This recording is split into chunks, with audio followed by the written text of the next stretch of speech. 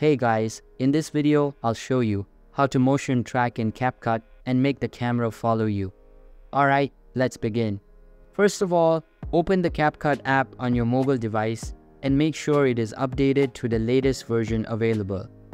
After that, you will be redirected to this screen where all of your recent projects will be displayed.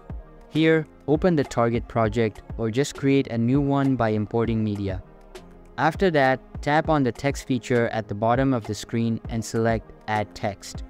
Now add a period, change its color to something that is noticeable and resize it like this.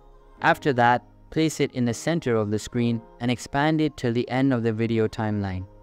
Once done, select the video layer, zoom in, and then place the object beneath the red dot.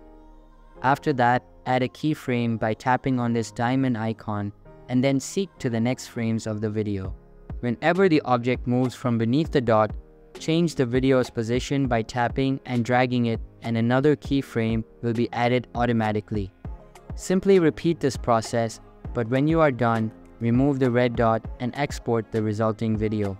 So that's basically how you can motion track in CapCut and make the camera follow you. And that's it for this video. If you find this helpful, consider subscribing and giving this a big thumbs up. Thanks.